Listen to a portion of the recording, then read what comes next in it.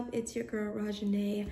Welcome back to my channel. If this is your first time here, like I said, I'm Rajanae, and your girl has something a little bit for everyone. At least I try to, but basketball is one of the things that I have incorporated on my channel. So if basketball is something that you're into, make sure you click that subscribe button down below and you give this video a thumbs up.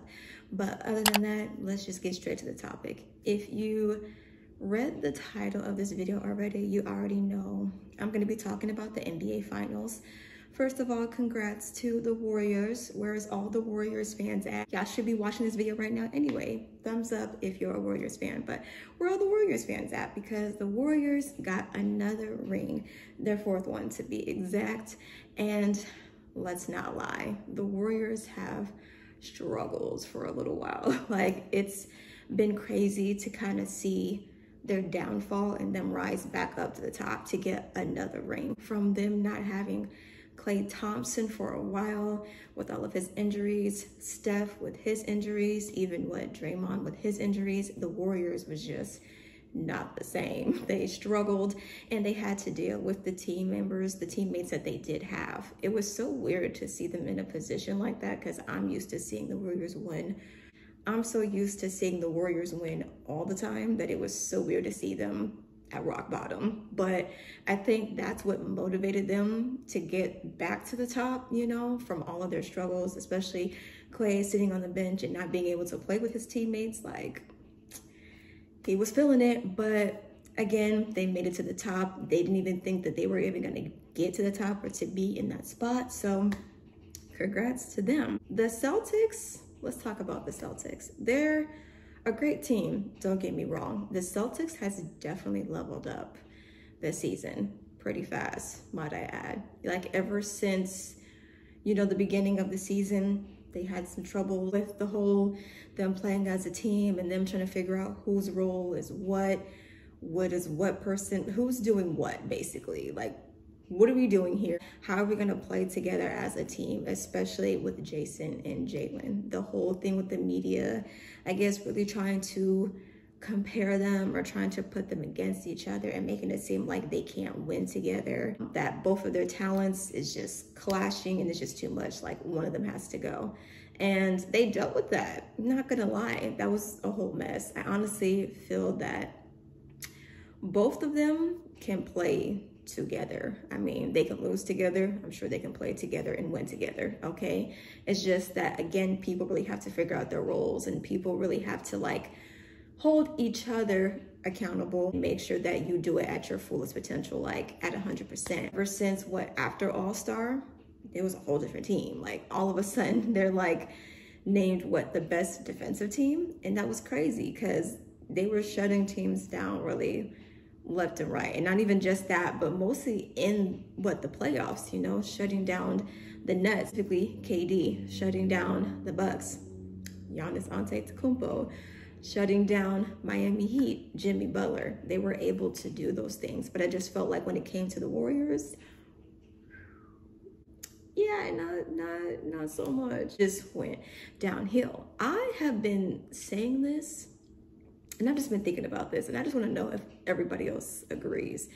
Playing against teams is just not the same. Like, you can't play this team the way that you were playing the past team because it's just not going to be the same. Somebody is always going to bring something different to the table because they know what you're bringing, and they're going to bring what they got. So it's always going to be hard every single time. I don't know if their mindset was just like, hey, like, you know, we got past these teams and that's cool and everything. Like, we can get past them. I love the energy. I do. I love the energy. I love the positivity. I'm loving the vibe. But you're not gonna lie, everything that they do just seems really effortless. Like, they know what it's like to really play as a team. Everybody knows their role. Like, everybody knows what they need to do or what needs to go down, and people just execute, and it happens effortlessly. We already know Steph Curry is basically a unicorn at this point. So everything that he does really is just out of this world. Like, it literally makes no sense. Like, it's not even fair. Basically, that's what I'm trying to say. It's not fair. But you know, you have to understand that you can't have the same mindset going against certain teams because it's just not the same. Like your A game has to be different every single time because people just play different. They have a different plan. So I just don't know if like the Celtics was on that same mindset. I think they started to realize that, whoa, like this team, you know, playing against them, especially back to back, or not to say back to back, but just so many games and having to compete with the same team every single, you know, every other day, and knowing that they're bringing something different every time, but they're coming harder and harder. And the thing is like, I wouldn't say that the Warriors are like aggressive, because I feel like the only one that would really be aggressive like that is Draymond. But a Warriors is not an aggressive team. Like, yeah, I don't know. Name an aggressive team. I wouldn't say they're aggressive like in that sense, but just aggressive like maybe even mentally. Because I feel like there was just times where people were getting to each other mentally. I feel like this was that series where it was like the Warriors were getting to them mentally, and they let that be their downfall. Like I said, the Celtics it's a great team. They have a lot of talent on that team, but it was just like they didn't have that experience, you know, to understand what it's like to be in that position and to handle themselves in the right way and play at a mindset where it's just like, okay, like we got this. Now that they know what it feels like to be in the finals, now you know what it feels like to almost taste victory, but not get there quite yet. I feel like that they should use that as motivation for next season to come back harder than ever, because I felt like they did an amazing job doing what they could do. But yeah, the Warriors, enough said. Let's talk about Jayson Tatum. I've seen so many different comments, you know, they're coming at him hard, okay? They're coming at him full force. They're coming at him with just so much negativity, just making it seem like he did not have an impact on this team whatsoever, making it seem like he didn't have an impact in the series, in the season whatsoever. And he did. I didn't see every comment, but I've seen some comments here and there. And let's just be real. Like, let's not be so hard on him. You know what I mean? I know what people are going to say. You know, he signed up for this, okay? He signed up to be in this position. He's the face of the Celtics at this point. He's the leader of the Celtics at this point. Like, he has to be able to take the pressure, to take the criticism that people are throwing at him. He needs to realize that, like, this is what he signed up for. Like, you said that you can handle it. Like, you said this is your job, right? So what's the problem? But at the same time, we can't just sit here and make it seem like, you know, he wasn't doing anything or he didn't have any type of impact, because that would be false. I think that we should not sit here and like praise him one moment when, you know, he's making 40 points, 50-some point games, when he's having 13 assists, which was like the highest. We're praising him one moment, and the moment that he slips up, he's just not having, you know, those types of games like how he used to have, or whatever the case may be, that now we're just gonna be like, yeah, you're not it, like you're done. Like, we shouldn't do that. I feel like you should praise him, not to say that he shouldn't hold himself accountable, because I've said that before. The whole team has to hold each other accountable. When you notice somebody is slipping up and they're not, you know, doing what needs to be done, or if you start to notice, you know, that they're slipping or they're falling back and, you know, they're having some trouble, at the same time, it's like, you also have to hold yourself accountable. And I understand that. But again, with the whole, everything that you've done in this season doesn't even matter, I feel like we just can't do that. Like, we need to acknowledge the fact that, yeah, there were so many things that he was able to accomplish, so many different barriers that he's broken, so many different like moments where history has been made, and he's only 24 years old. It's crazy to me. He still has so much room to grow and break even more barriers, like make history on so many other different categories. And again, he has that room to do that. You have to let him just be young and make those mistakes, but at the same time, again, hold yourself accountable and just be like, hey, like, I have to do better. I honestly feel like, I know that he's hard on himself about those things, because I know that he's putting himself in a position where it's like, I have to do this. Like, I have to be at this level. I have to be perfect. And it doesn't help when you have people on the outside also kind of pushing that narrative in his direction and making it seem like, yeah, you need to play this type of game every night. You need to have this mentality every night. You need to do this. You got to do this, and this. And it's like the way that it's being delivered, it feels like it's pressure on him. He made Jayson may not think that it's pressure, but it's pressure. I don't think he realizes that you can't listen to the outside noise all the time. I feel like that's what sets you back, when you feel like you have to meet other people's expectations.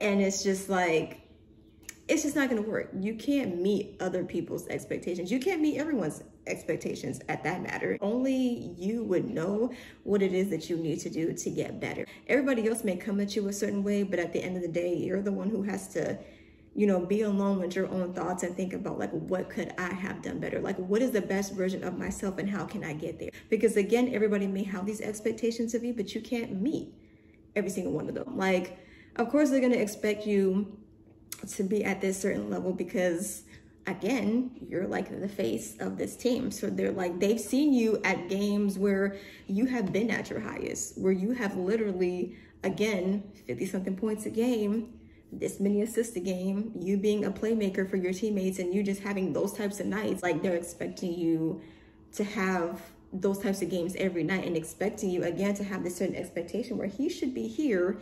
And again, he didn't come through. He disappeared and went go. And again, you just can't put that type of pressure on yourself to meet everybody's expectations, because at the end of the day, you should have those set for yourself. You should be able to know where it is that you're trying to be, where you're trying to go, and then get there. You have people in your corner that's there to help you and to give you that type of criticism, but everybody's criticism, I don't know, it can't be, you can't listen to it. Again, the negativity can also motivate you. It can get you back in the gym and do what it is that you need to do, but I felt like, I don't think he realized that people's expectations and that type of pressure, and the fact that he feels like he has to be at this certain level or be like, you know, different people that he's admired. I know that people have been coming at him.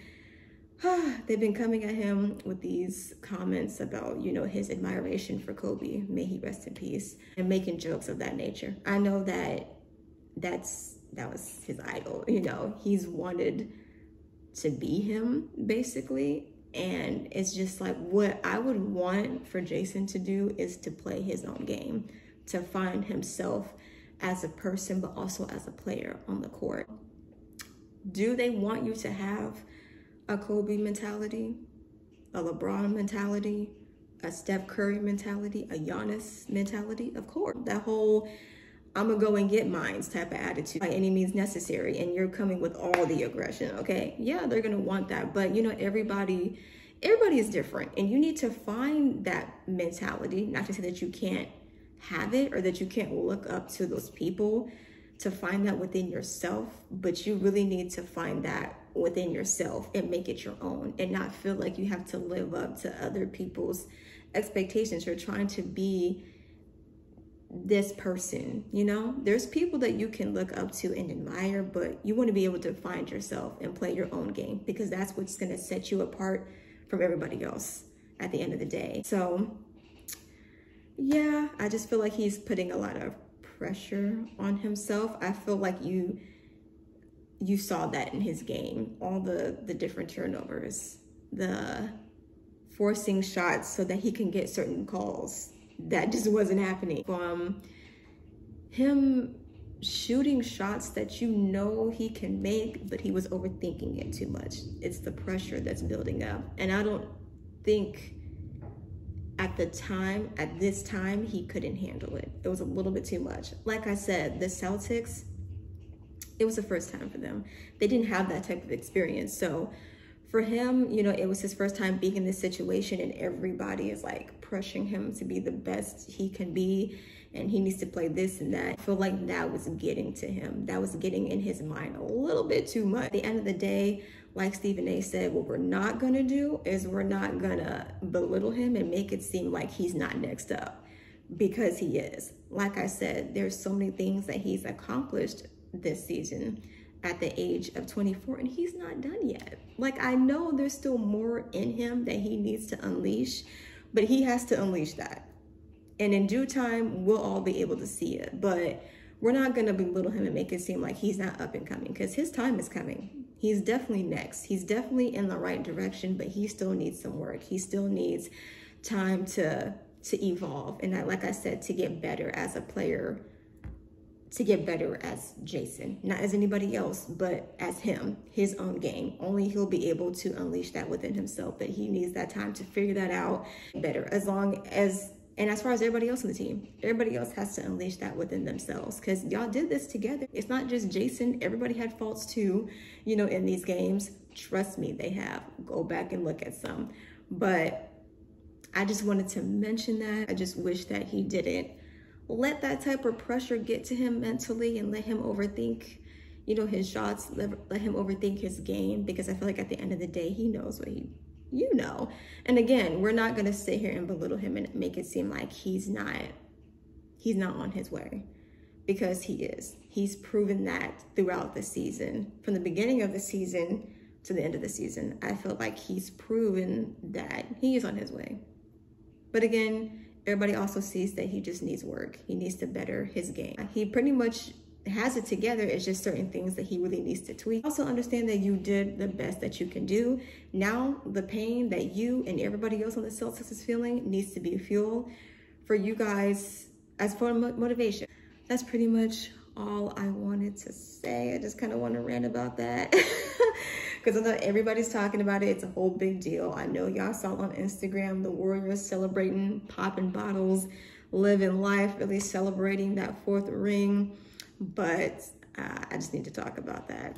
But let me know, how did you guys enjoy the NBA season? Like, did you guys enjoy the NBA season? Who do you think would get the ring next season? Who are y'all rooting for? So that's it for today's video. Don't forget to give this video a thumbs up, because that would help your girls so much. And I'll see you guys on my channel, or I'll see you guys soon. Bye.